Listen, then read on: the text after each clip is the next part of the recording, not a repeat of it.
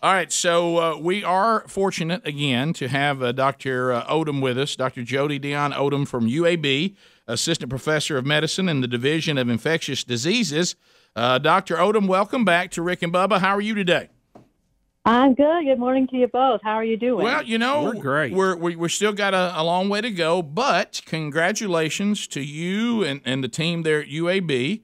I know that you can, give us everybody settle. Let me tell you the good and the unknown. But remdesivir, are we saying that right? Remdesivir. Perfect. Okay. Perfect. Would it really bother y'all to name it something that we can all say? I mean, like Blue Emu. That wasn't my choice. Yeah. The folks Blue Emu would be so easy to say. The folks at Blue Emu, see, we all can say that. All right, remdesivir. So tell us the good news about this. I mean, I saw that Dr. Fauci is thinking it may become the standard of treatment. I did see some of the stuff. Correct me where I'm wrong and affirm me where I'm right. It looks like it may be able to make symptoms less severe and cut down the time you're sick. That's right. That's right. So this is a medicine that was studied in a really well-done study, over 1,000 people, that was started in February. So it was put together very quickly to try to get answers for whether or not this medicine worked. I think that the first thing to know about it was given to people who were pretty sick. So they were in the hospital. They were requiring oxygen therapy. Some of them were on breathing machines. So it wasn't the healthy person walking around. It was someone who it took on the tough sick cases, Yeah, exactly. So what was seen in this really large study that was, again, done with really high quality was 4 days faster time to improvement for the people who got remdesivir compared to people who got placebo or a sugar medicine. You got to feel bad for them. I hate to say that. You got to feel bad for them. Yeah. I appreciate them, though, saying I'm in, but it's the... Yeah, but that's the way to do the study, right? The best way to see if a medicine works. You have to. You do. But, doctor, if it was us... You have to do it that way. If it was us and you was doing the study in my bed, I would reach over and with your glove on and take your hand and go, hey, doc, don't waste 2 weeks of my time here, okay? Give me the good stuff. I would say, look... You know what? You are right, because the patient and the doctor always wants the best option, but until the study's done, you don't know what that best option is. So they blind the doctor and they blind the patient. The nurses don't know if it's the drug or the placebo. Nobody knows, to make sure that that's preserved, where you're looking really at the outcome of the drug and not the sicker patients got it, Doc, or someone who asked more nicely got it, Doc, if none of those people knew, who knows who's getting it and who ain't? Mm-hmm. It's the statistician, the person who does the blinding or decides if you're in Group A or Group B. They're really the only one who knows. So no one who's taking care of the patient, no one who's preparing medicine. That's how the blinded drugs work. Well, also, another point we can take away from this, and it sounds like you're confirming it, and I've always thought this, placebo is a real thing. It's amazing what the body can do sometimes if all of a sudden your mindset becomes that something's working for you. It really can have an effect. Absolutely. The placebo effect is very real, and in some studies, 20 to 30% of people will improve when they're given a placebo. The power of the mind is real. All right, so once again, though, so these people were really sick, and what did we see in the study? So they got this medicine for up to 10 days, and we saw that people who got the remdesivir improved by day 11 compared to people who didn't get remdesivir who improved by day 15. And what about symptoms? Faster improvement. Yeah, what about symptoms? I saw something said they were a little less severe with the people that had it, or is that not good reporting? Yeah, I mean, I think that part of the problem with this study is we're talking about the data that was seen by what's called a DSMB, the group of people who monitor the safety and the efficacy of the drug. So what they said is they had to stop this trial because of this improvement that was seen, but we haven't actually read the full study. Okay. So I can't give you all the details. It's not published yet. It will be hopefully soon. But these group of scientists and doctors looking at the data very carefully said there's a clear difference between Group A and Group B. We need to tell the world so we can start to use remdesivir more widely. Doctor, can you address a little bit the controversy or what we're seeing, the numbers now on ventilators? Ventilator was the hot word for a few weeks. Now it has disappeared from the news cycles completely. But we do know that people that went on ventilators, honestly, it was not a good success rate. Like 90% never recovered. But is there some I guess, adjustment in that theory now that you're using more what they would call a BiPAP, which would be, I guess, in between a CPAP and a ventilator, and that's working better or not? Or where are we at on the breathing part of it? Yeah, so I think anytime you're looking at ventilators, you want to remember you're talking about the sickest of the sick. So the patients who really can't get enough oxygen with an oxygen mask, with a BiPAP, are going on to the ventilator. So those are going to be the people who have the highest mortality in any study. The initial numbers of 90% from that JAMA study were changed. The calculations were actually incorrect because they didn't account for all the people who were still on the breathing machine in the ICU, and the corrected number is more like about 25%. So breathing machines save people's lives. We know that if you can't get enough oxygen on your own, having this machine helps you breathe is one of the ways to get you back to health. So I think that 90%, again, it was corrected. It was too high. So like with so many of these things, you got to have the right numbers. I mean, initial numbers are not always correct. And Rick, you were brought up earlier, the CDC, we're trying to understand the numbers, but it looks like they're moving them around and reclassifying them. We're really confused on some of them. Will we all be better off because of this being so new and things lagging so far behind and things happening at such a quick rate? Would we all be better off to just say, let's all calm down on numbers right now? I know we're number driven and we all want to see numbers, but it seems like because this thing is not was a novel virus and there's so much that's unknown about it, we're trying to figure it out. Should we all just calm down? I mean, just like the thing we just heard about the ventilators. I mean, there was a number that came out, it had to be corrected. The CDC, over the weekend, the CDC numbers of deaths went down. Yes, it did. No, it didn't. Yes, it did. No, it didn't. Well, here it is on their website. Well, that website's 10 days behind. Should we all just? I mean, I don't know how do we get a real number? Yeah. Yeah, it's an excellent question. I think what you're seeing is this tension between everybody in the world wanting to know what's going on and really hungry for data, and people trying to get things out as quickly as possible. And you want to do that without bypassing your accuracy checks, right? You want to make sure that the states and the localities and the CDC in the world are not sharing data that's incorrect.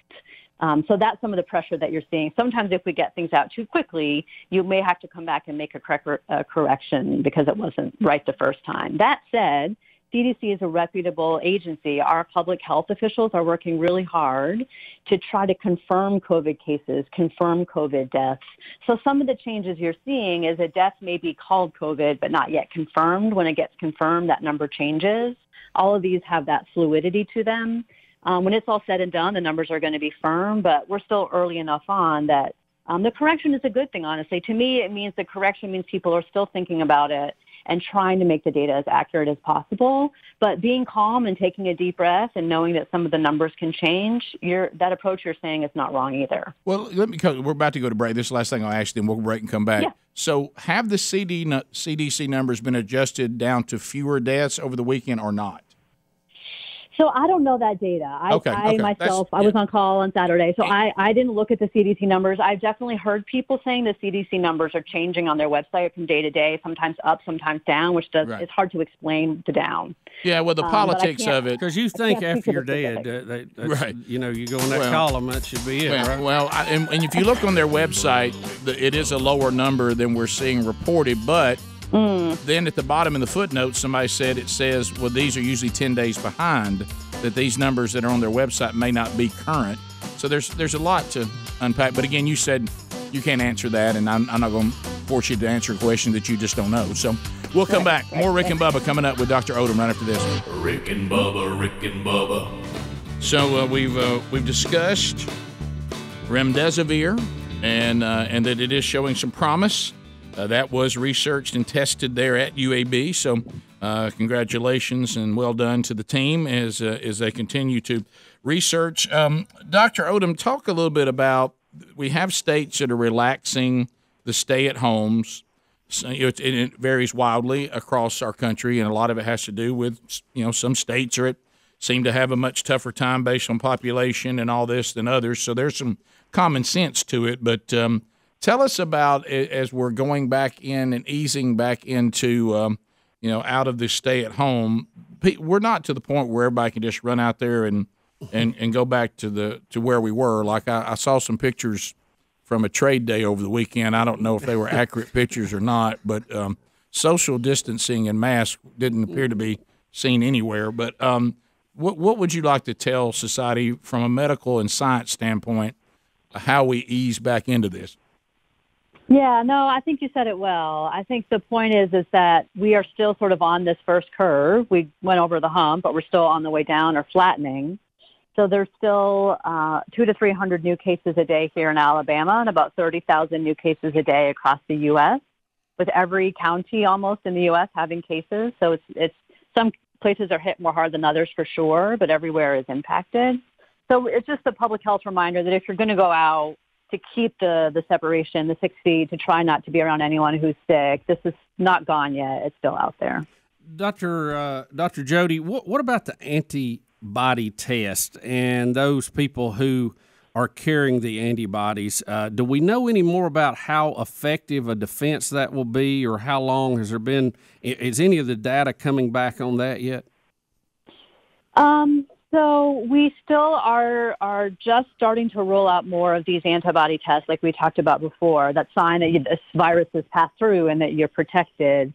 We don't know yet if it means you can't be reinfected. There were some cases from Asia where people appear to get reinfected, and that's sort of been debunked. It looks like their virus that came back was a false positive test and was not actually a reinfection. Good. So a lot of people looking at this carefully to understand whether or not reinfection can happen. Everyone's hoping that you cannot be reinfected, at least within the 6 to 12 month time frame. But stay tuned. We don't know for sure yet. And there's a lot of concern about the fall when we move back into what is normally our cold and flu season. Second wave possibilities. What's the thought? Yeah, so remember, flu usually happens later in the year. So flu, although we vaccinate people in September and October, the most of the cases usually happen January, February, March. So I think what we're talking about for this second wave is more August, September, people going back to school. But I think it's sort of a misnomer to call it a second wave at the moment, because we're still on the plateau from the first wave. So the second wave would imply that we get all the way back down to zero, and we're nowhere close to that yet. What about the research that we're seeing involving children? There's been some countries and places saying that it's starting to show that children can't pass it. Now, they certainly can get it, but that there's some indication that they cannot pass it on to others or to adults. What's the latest on that? Do you know much about those studies? Yeah, so this is a really hot area. Everybody wants to know what to do with the schools and how to understand kids. We think about kids as vectors, to be honest, of infection. They usually have runny noses, and they're the ones who get adults sick in the community. But you're right. What there was one study that showed that in a community, there was a very small number of cases in the adults that actually came from kids, and anyone younger than 18 were rarely the source. I don't think that answers the question definitively, because communities are different. Some of those adults may not have had any contact with kids at all, for example. But there are some interesting things with what the viral levels are in children being lower. It may be that this virus is different than other viruses that we're used to looking at. I'm sorry, I can't be more definitive. No, but you're saying, yes, there seems to be some indication that this particular virus, that the younger children, and I think they were saying the ones that they were really talking about elementary school, that they were, and younger, that they were seeing a very low infection rate of them being able to pass it on to anyone, but they can't say that it can't happen. It just seems like it rarely happens. Is that a safe way to say it? Yeah, right. If we're talking about the same study, the one that I read was pretty well done, and it showed that most of the cases of coronavirus in patients who were diagnosed were coming from people who were in their 40s and their 50s. So when they broke it down by age group, they found very, very few infections from people less than age 18. So that's where that headline came from. And Dr. Jody, we're almost to the bottom of the hour, and I wanted to ask you this too, because we trust your input on this, and you're on the front line. Apparently there's just studies galore right now on everything, and we don't know what's good and what's bad. You would think so. But there's one study out there that says that this thing is going to run its course in an area. It takes about 70 to 80 days. And it really doesn't matter what you do. The results are pretty much the same if you lock everybody down or you let them stay out, but it just takes about 70 to 80 days to run its course. Have you seen that one? Yeah, so what you're talking about is basically the herd immunity concept, the idea that we have this incredibly infectious virus. Each person on average will infect 2 to 3 others if you don't have any measures in place. And if you just let it run through the community, at the end of that time period, you'll have herd immunity in the group. And that's true theoretically, but imagine all the things we have to get through to get to that point. That's a whole lot of death and suffering and disease that we do have some tools to prevent with physical distancing, with some of the things that we're doing now. It doesn't have to be that way. We don't have to all, get everybody infected to get to the other end of herd immunity. That's the hard path in my opinion. And now we're running out of time, but I think also, with the other patient, the economy and people's livelihood, sure, I think certainly we can find an area where we can be in both of those camps, where we certainly get as much of the economy going as we possibly can while still practicing, the mask, the gloves, the social distancing, right. and maybe there's a way to get both things happening at the same time. And certainly there isn't a no risk scenario. That just doesn't exist. We're trying to. But I think what you're saying is true. It's not just 2 paths, right? It's not the black or the white path. Right. We got to find a way to do it safely. I agree with that. Yeah, because there's a lot of desperation going on with people with livelihood and businesses and we're not just talking about the economy. I know people say, well, this is the rich. No, there's people out there that certainly aren't wealthy. They don't have a job right now.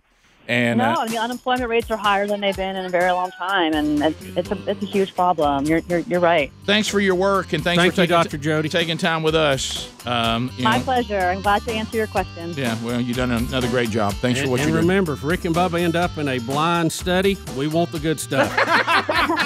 I'll remember that. I don't know.